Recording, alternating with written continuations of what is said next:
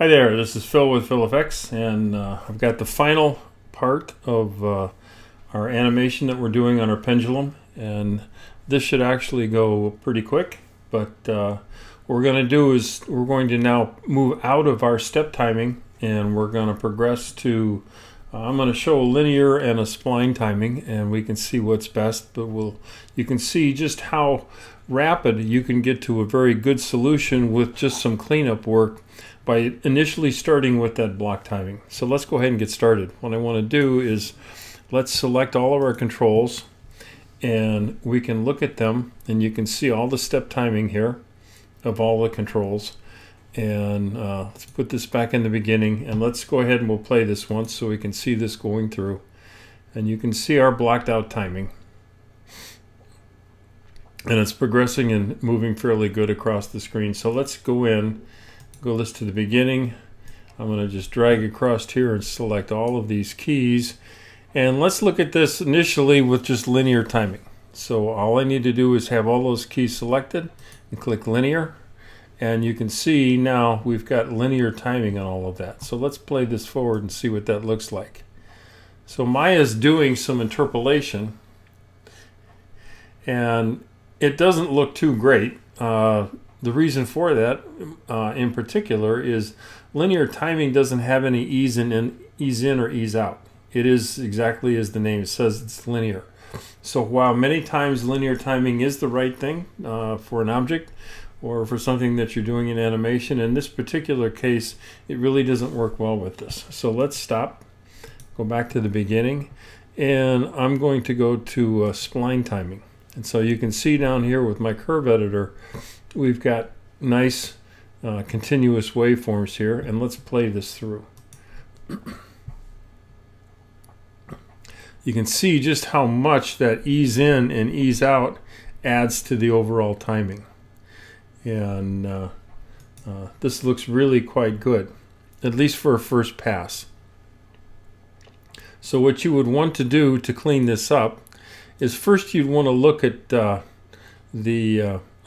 main contributors to the motion here, and let's look at the z-axis. So you'd want to work your way down this chain in cleaning things up. So let's look at the z-axis, and that's the motion back and forth across our screen here. So we can go in, I can take a look at that,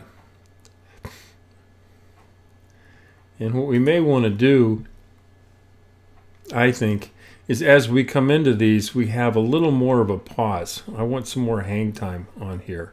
So what I can do is I can select this, and I have weighted I believe I have weighted tangents. If not, let me go in, and we want weighted tangents. I didn't have it, so we want to put a weighted tangent on there. And what a weighted tangent allows me to do is look at, I can take and spread this out so I get a lot more flattening at these transition points.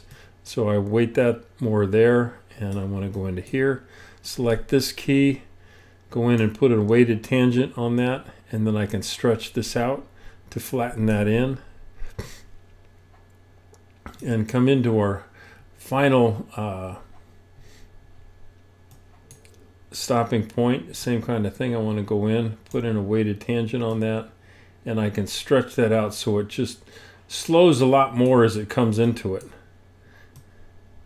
And I can change this waveform, and look at this one and change that, and go in and we can change that one. So let's take a look and see what this does.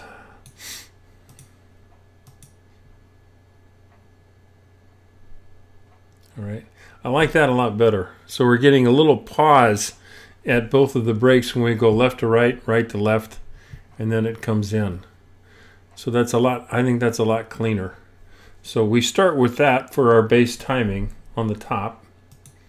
And now we can, let's look at this translate Y. This actually is not moving much. It kind of surprised me when I first looked at this, and I realized even that I had translations in Y. I think what's going on here is, well, honestly, I don't know, because I was only grabbing the axis. So something very subtle. You can see from the units here, we go from 0 to 0.2 to minus 0.2.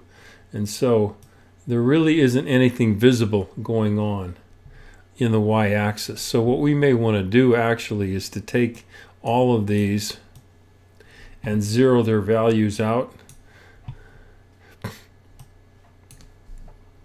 and put in a value of 0 for all of that and just let that go, because you really don't have any real transitions in the y-axis.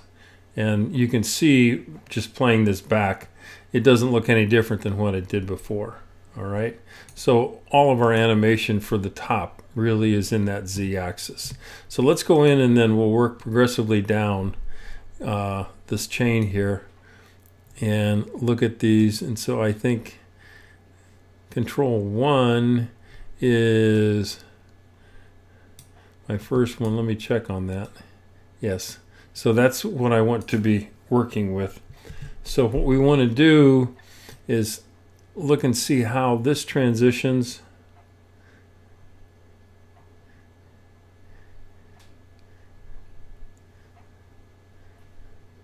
I come in to here, and then it goes that way.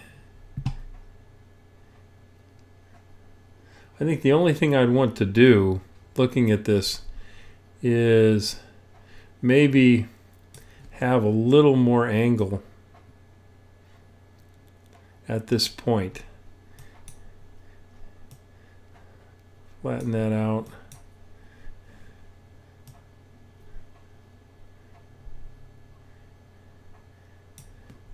And let me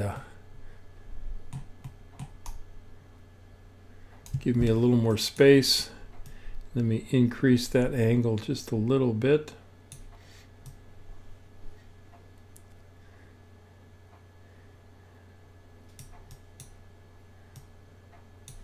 And let's look at these. This is here. And then this would ease in.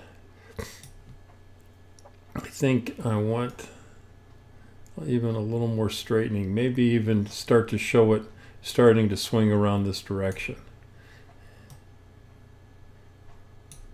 All right. So we've got that. So then I look at the next one. I'm actually not going to work this all the way through, but I think you get the idea.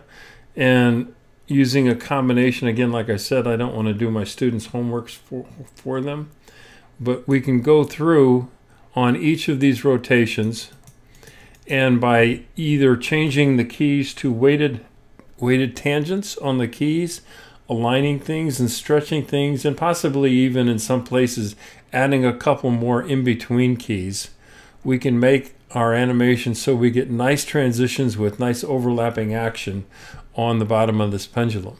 And we were able to do this really quite rapidly by using this breakdown method, where we use step keys to initially set things up and then transition all of your keys to either a spline, or in this case the better choice is to, or excuse me, linear, and the best case in this example is to use a spline keys. So this has been Phil with Phil Effects, and hopefully this will help you out if you're trying to work on animations with the pendulum. Thanks a lot.